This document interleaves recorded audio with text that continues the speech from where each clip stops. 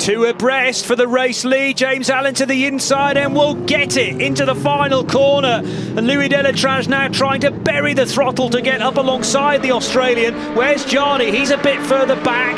The United Autosports car is not on the lead lap. That's a Pro-Am car. Absolutely door handle to door handle as they head into the first corner at Verrerie. And James Allen will have the advantage, although Delétraz will take some shaking off. And he has the inside line, but no longer as Gianni jinks to the inside of the United Autosports car a lap down.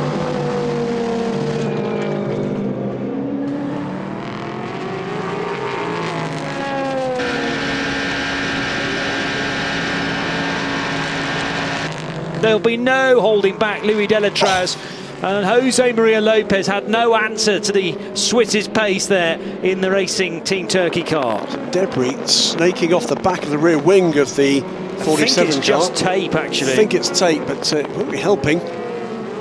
True enough. Don't think it's a massive hindrance, but up into third place, Louis Delétraz. Side by side here, Edex Sport, Lawrence Herr makes the pass. Muscles his way through on the Duquesne car. That's for second position overall. Just 3 seconds back from the overall race leader. And he's going to make that before we get into full course yellow. Timing almost perfect there for the young German. Easily before. We've still got 10 seconds before that FCY is initiated. And no chance, or therefore the Mistral or through scene for the chasing Rennie Binder.